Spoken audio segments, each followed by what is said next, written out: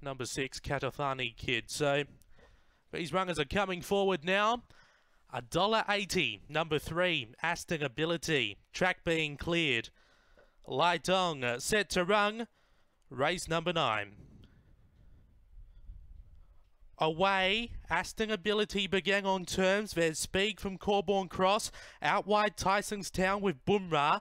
Aston Ability to rail. Also there we had Monty Court. But up front, Tyson's Town. Aston Ability railing home. Aston Ability gets up. Second was either Olinga Lily or Monty Court in a close photo.